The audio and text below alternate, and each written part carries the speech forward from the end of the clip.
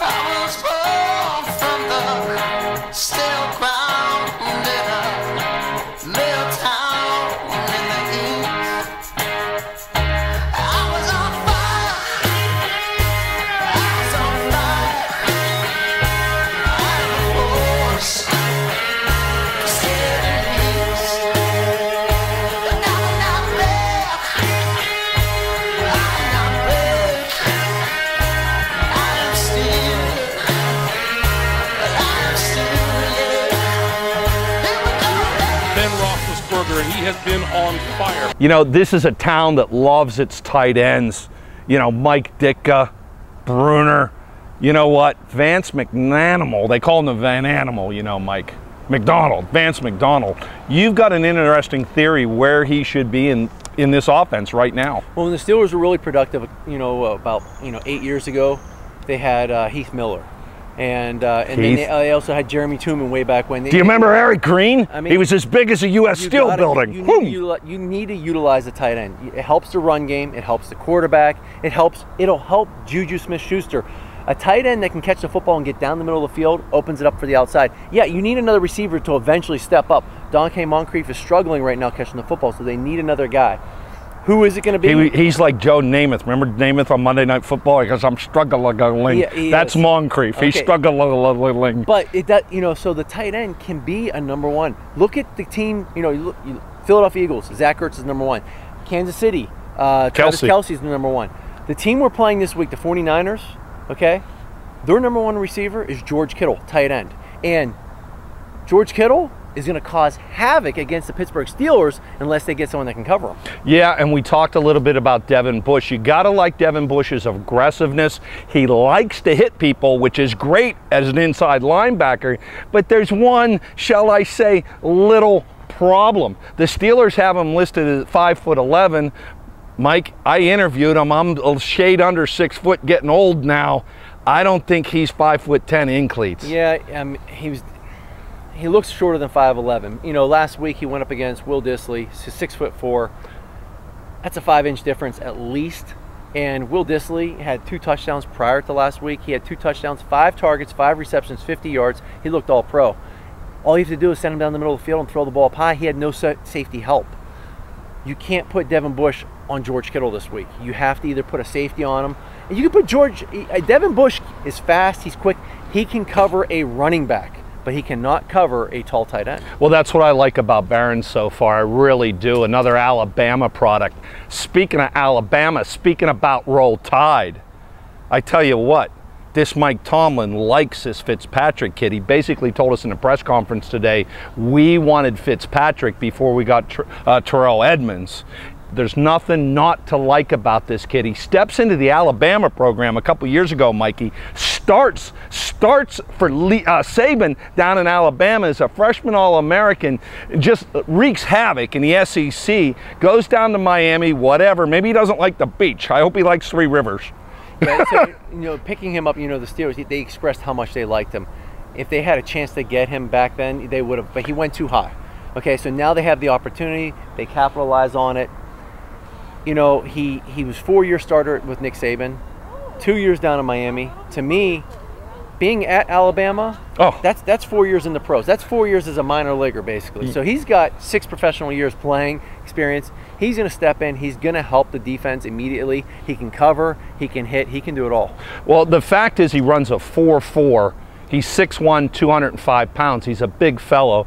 But this leads to this argument that I'm going to make. I love Sean Davis. Basically, Sean Davis has knocked himself out with his shoulder injury because he likes to hit. He likes to hit. He's led the team in tackles the last couple of years, but he's playing the wrong position. They have him playing, Sean Davis, free safety.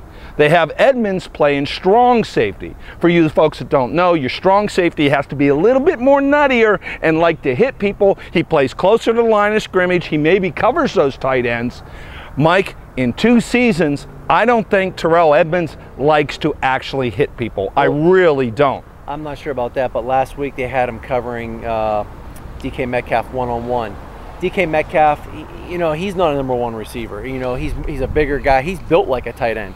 And it goes to show you right there, I don't think Terrell Edmunds is going to be able to hang with George Kittle as well. George Kittle is a massive weapon for the 49ers. Killed tons of teams last year. He is huge for them. You got to take George Kittle away. How are you going to do that? I would put Minkah Fitzpatrick on him right away, and get your use out of him right away. You have to be able to take him out of the game plan and make them run the football against you. They don't even have a set running back. They have a running back by committee. Tevin Coleman's out, so they got Raheem Mostert. They have Wilson, and they have Matt Breida. All three of those guys are capable, but you got to take George Kittle out of the game plan, and then make them one-dimensional and try and run the football. Look, I really don't know what the key to your Pittsburgh Steelers defense is right now. Well, Bud Dupree, he's in his 5th year of his contract. I really thought Bud was going to step up a little bit this year. Right now, he's been out of position several times. But I'm going to go back to camp, Mike, because I mentioned to you, when they let go of Joey Porter, your Steelers as the outside linebackers coach, Carl Dunbar, the defensive line coach, also took over responsibilities for your outside linebackers. To me, 2 distinct positions.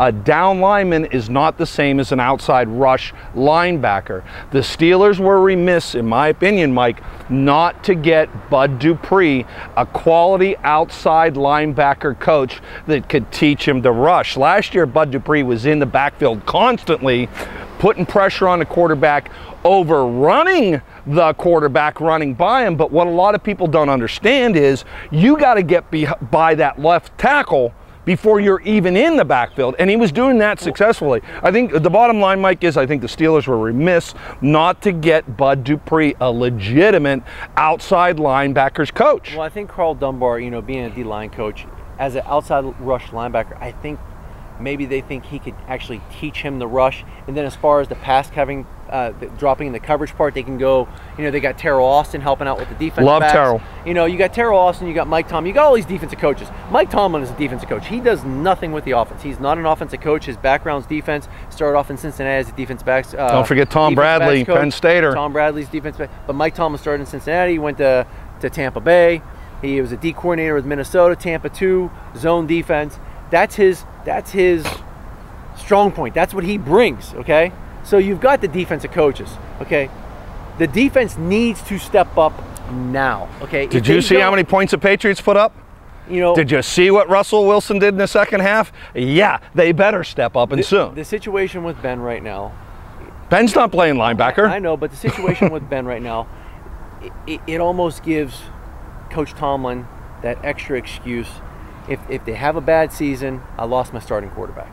Okay, I lost my starting quarterback. But if Mason Rudolph does great, it's going to be, hey, look what I did with the backup quarterback. Okay, so it's almost a win-win for Coach Tomlin. I think you're addressing all the boo-sayers out there saying Tomlin's got to go. But yes, you're right. But you look at the defense. That's what Coach Tomlin's known for. He is a defensive guy.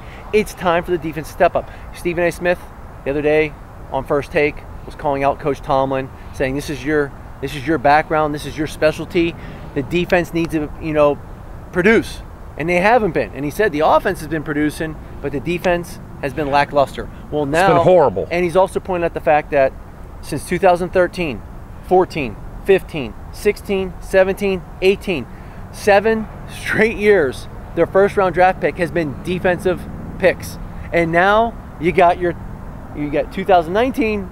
That's 7 straight years. Now you got 2020, your 8th straight year. You just used your first pick on Minkah Fitzpatrick. To me, that was the best pick of all of them. Okay. Yeah. Okay. I think it was too. Unfortunately, Ryan Shazier, he got injured. That was, but you've got 8 first-round draft picks on that you had. The defense got to produce, and if they don't right the ship by the end of this year, it might be time for Coach Tomlin. Well, I tell you what, to close this segment out, one defensive mind that is no longer here, which I think is one of the biggest mistakes the Steelers and Coach Tomlin have made over the last several years.